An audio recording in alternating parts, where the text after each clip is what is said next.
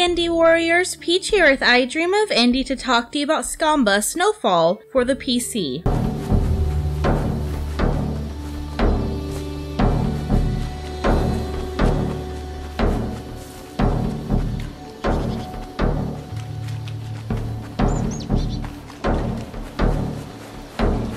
Before I get started, please excuse any mispronunciations in this review. This story shows never-before-seen representation of the indigenous Sami stories and culture. To be honest, I don't know much about Nordic mythology besides the Norse gods like Loki and Thor, pretty much anything I could see in Marvel, so learning stories about people I don't know is beautiful to me. There's all this culture and background, and this game really highlights that. In this game, you play as Áilu, a young Sámi who is given the gift of being a Noaidis. This is someone who is a healer. They can see spirits, as each person has 3 different spirits, and it's pretty interesting. There's a natural disaster coming, though what it is exactly is unclear, at least in the beginning, and I don't want to spoil anything, and you're the only one who can stop it according to the spirits. The story was deeply intertwined with nature and just absolutely beautiful. It was told through a series of cutscenes as well as dialogue, especially with other people's spirits who would give you so much information. I do want to give a tiny trigger warning though, that there are some animal deaths,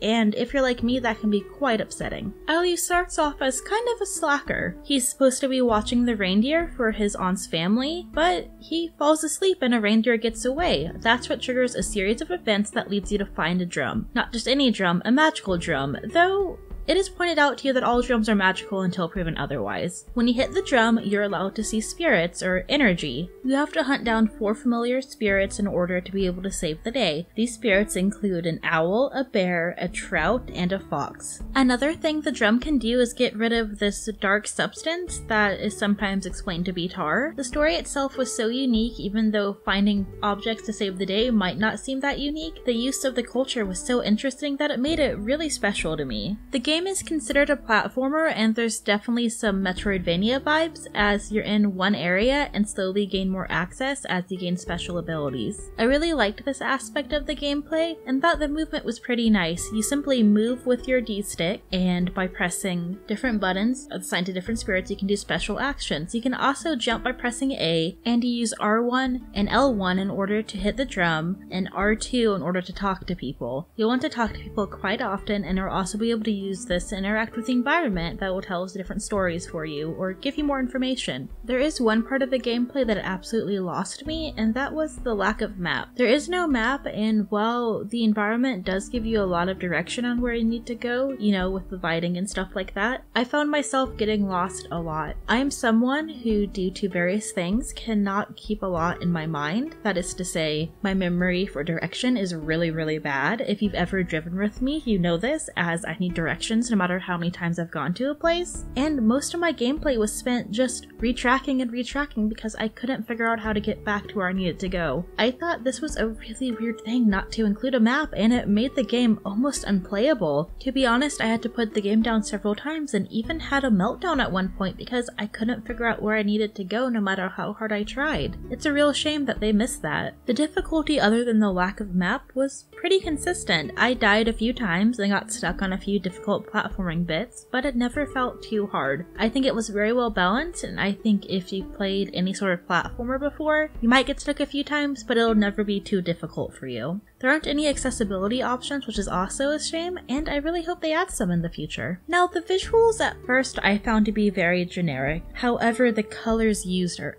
absolutely gorgeous. There's these fall deep reds and blues, and it just looks amazing. The lighting is also absolutely wonderful. There's rays of sunlight everywhere, and it just looks so lively. What could have been very basic visuals became wonderful and fitting for the story, though some of the animations were reused, such as grabbing the bunnies. There's a little side mission where you're finding lost bunnies, and it uses the same animation every time when you grab them. There was a few sputters and frame drops throughout, though these were few and far in between, so I didn't mind them too much. It seemed like it needed just a tiny bit more polishing, but otherwise that was great. And then there's there's the soundtrack. The soundtrack is amazing. The only way I can think to describe it is this folky music with lots of drums, and it's just amazing. The characters speak in their native tongue, which I thought was a wonderful touch, and even though I couldn't understand them, the subtitles help. It was beautiful. I could really feel their personalities by hearing them talk, and the music was so serene that I couldn't help but love it. This is the kind of soundtrack that you want to listen to over and over and over again. It was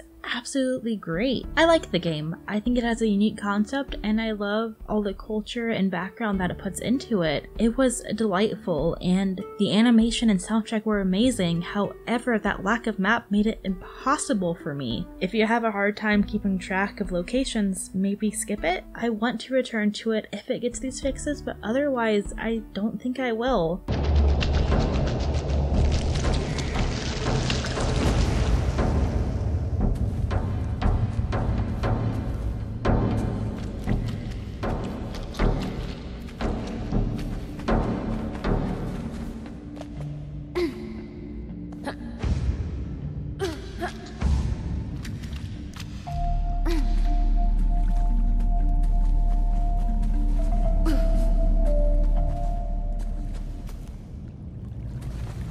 For now, thank you so much for watching, and a special thank you to all the great indie warriors and indie legends. Phil T, Christian Cruz, Kevilo, Adriana Amato, CJR, PSC, Julian Colbus, Jesse, Raylan, Marky Mint, Dave Hart, Peekaboo, Lex Noyle, Carmine Red, and King of the Hatch. And let's not forget the indie legends, Jen Rose, Larkison, Mitchell Hall, Peach, Skepticism, C. Coyle, Nathan Moore, Chris Jackson, Mr. W, Blue Francis 14, The Beeferinis, and Business Cody. Thank you for your support by watching this video. Be sure to subscribe so you don't miss any reviews or gameplay impressions. Help us bring a voice to the voiceless ones in gaming, and have a great day!